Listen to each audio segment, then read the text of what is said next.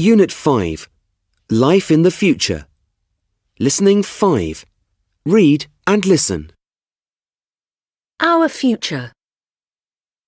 In the next few decades, new inventions and discoveries will make huge changes to our lives. On these 2 pages, scientists give their predictions about life in the future.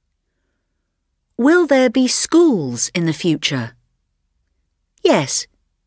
Children will still go to school, but schools will be very different. There will still be teachers, but computers will teach some lessons. Some students will stay at home and learn in virtual classrooms.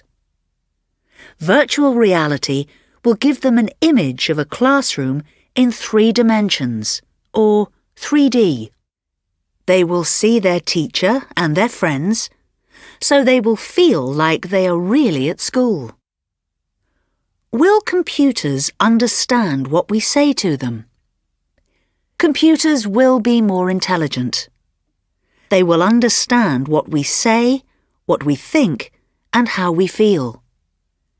In the future, humans and computers will be part of a huge radio network. We will send messages from our brain to our computer, and the computer will send messages straight to our brain without using wires. When you want to learn something new, your computer will send the information straight to your brain. What will clothes be like?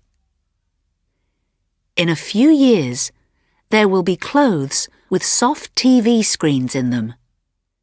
You will be able to change the pattern on your t-shirt. You will be able to show music videos on your clothes while you are dancing. Before long, there will be jackets with a soft watch on the sleeve. Will we have robots to help us? In the future, we will have lots of very clever robots called nanobots. Nanobots will be very small, but they will be everywhere. They will clean our homes, mend our clothes, and make our meals. Will there be televisions? Televisions in the future will be different from televisions now. They will be much bigger, and the pictures on the television won't be flat. They will all be in 3D. You will be able to walk into your favourite TV programme. It will happen all around you. What about TV channels? TV channels will be a thing of the past. People will choose TV programmes from a menu on their computer. In the future, TV programmes, films, music and books will all come to us through our computers.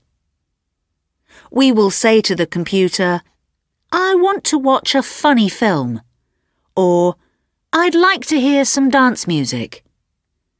The computer will understand us and choose the film or the music.